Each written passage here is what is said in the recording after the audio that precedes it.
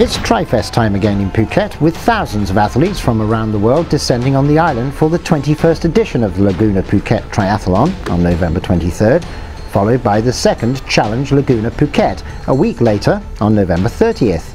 A big pro lineup promises to make for 2 weekends of exciting races.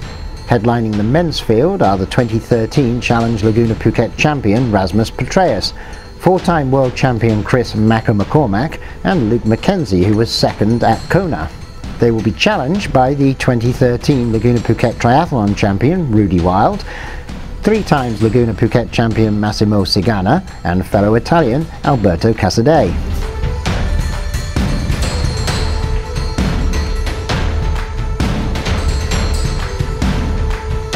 The women's field is equally exciting, led by last year's Laguna Phuket Triathlon and Challenge Laguna Phuket champion Hauschildt, and 3 times Laguna Phuket Triathlon champion Radka Vodickova.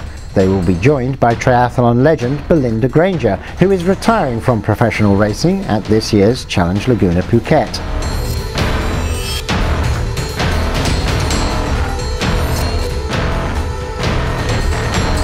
The pro athletes are competing for a prize purse of €25,000 in the Challenge Laguna Phuket, and like every year they will also be raising funds for the Laguna Phuket Foundation. This December, the foundation will be launching a very special education service in commemoration of the Tsunami Relief 10th anniversary. The new Laguna Phuket Community Learning Centre will complement the current Community English Learning Centre that has been providing free English courses for interested learners of all ages since 2007.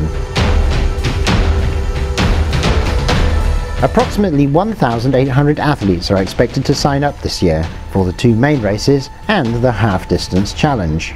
Combined with their followers and supporters travelling to Phuket for the week-long Tri-Fest, the event is projected to generate over 93 million baht in tourism income for the island.